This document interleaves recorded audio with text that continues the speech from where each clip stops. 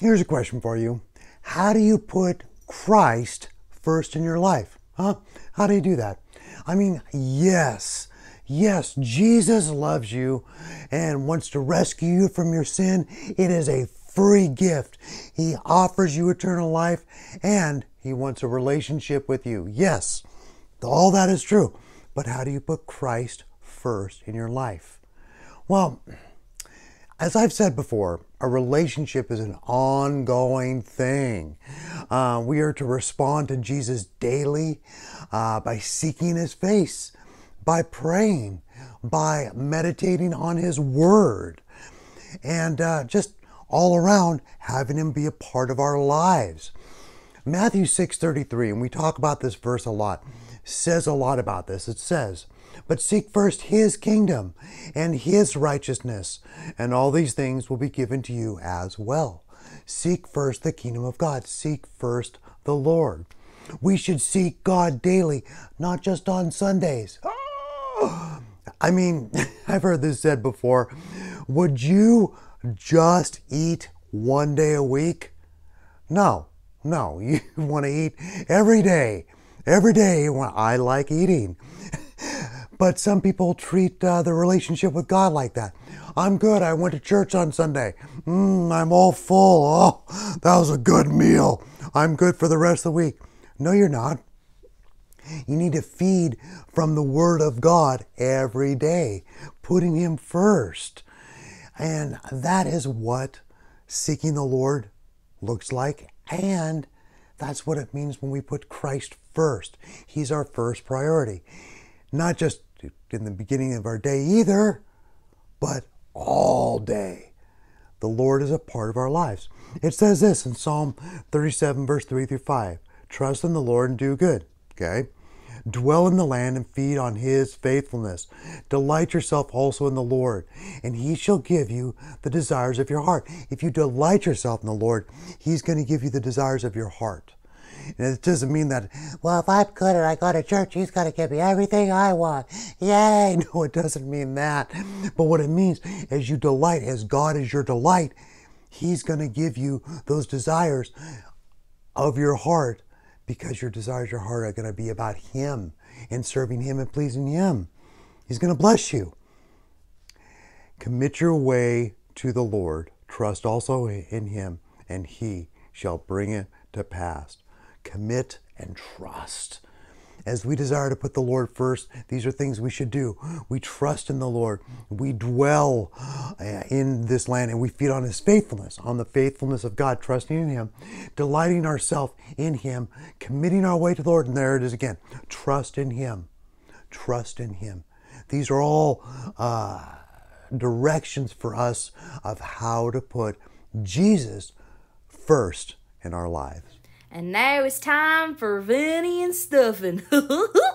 I'm glad that I daily get to know God better. Yeah, and put Him first in my life. Yeah, God wants us to sit down and know Him better. It's like sitting down with our best friend and having a cup of coffee.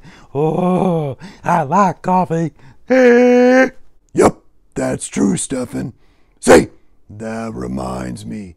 Where do you learn to make a banana split? In Sunday school. Ha, ha, ha. Now, putting Jesus first is kind of a big subject, but the Bible gives us instruction on how to do that. I love Psalm 119, verse 60.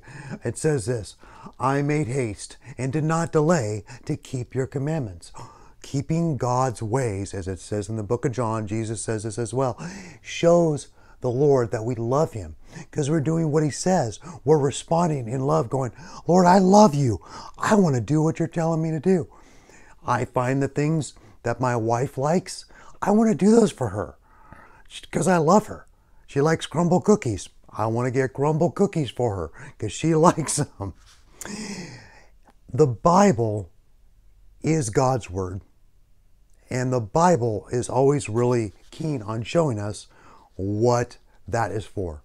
Not just say, this is God's Word, do it, but shows us what God's Word does in our lives.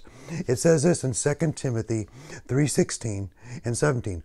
All Scripture is given by inspiration of God and is profitable for doctrine, for reproof, and reproof is like, convicting your heart, for correction, for instruction in righteousness.